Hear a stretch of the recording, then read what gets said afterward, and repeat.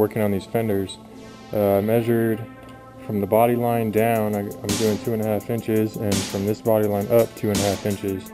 That way the thickness of this is going to be the same as the thickness of this. I made a paper template of the shape, that way I can transfer it over to the other fender and it'll be exactly the same on both fenders.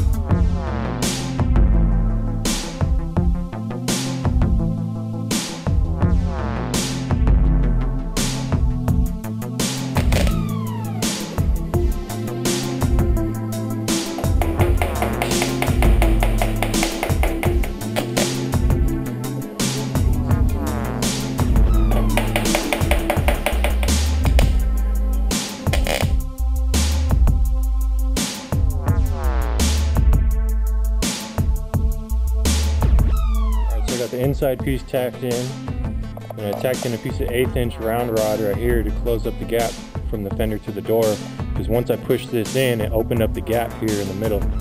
So I got this tacked in. I'm going to go back with the TIG welder. I'm going to TIG all this and TIG all this outside stuff, grind all that down, then I'll pull the fender off, and I'm going to TIG weld all this inside stuff from the back side, and then I'll be able to grind these down smooth from the outside.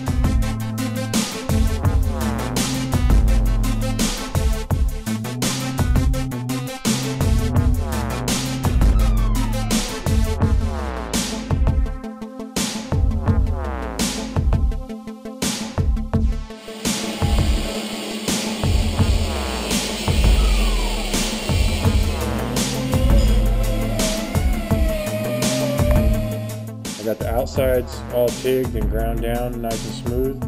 What I need to do is weld up these insides here. And the way I'm going to do that, I'm going to take and flip these fenders over.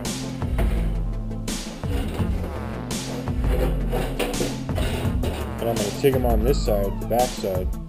That way the majority of the weld is going to be inside here on the back side, and I won't have much to grind down on the other side.